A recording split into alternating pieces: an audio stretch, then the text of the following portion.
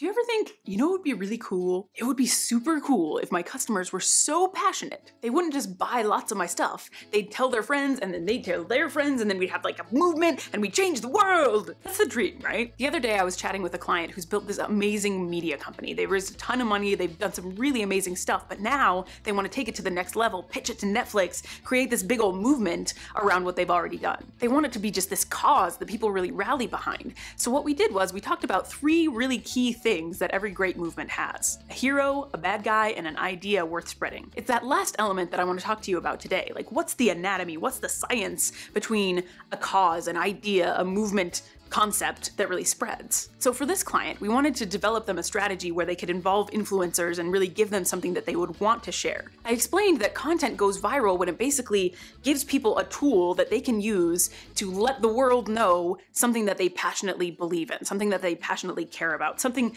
ultimately that increases their status with the people who follow them. That's the psychology that's really at the core of getting people to join a movement, to share a thing, to, get swept up in the momentum of your ideas. Now, of course, going viral is not always the goal when it comes to marketing. It's not always, depending on what it is you're offering, the most effective strategy, but no matter what you sell and no matter how viral you want to go, you can still benefit from creating the sort of content that has this type of effect on your audience. The kind that helps them express something they really believe in and care about, that's also, of course, relevant to the product or service that you sell. There are a lot of great reasons to do this. It increases your customer loyalty, it helps differentiate you from your competitors, it increases the engagement on your posts, all sorts of good stuff. So if you're interested in this subject, my question for you is, what's the thing that your ideal client or customer wants to say to the world but can't quite find the words just yet? How can you make it easier for them through the act of sharing your content to express something that they deeply, deeply believe in? It's a tough question to answer, I know. So why not let me give you a hand? From time to time, I like to coach people for free and use the audio for my own content marketing strategy. So I would love to do a free little session with you. If you have any interest in doing that with me, go to brittnybullen.com/free,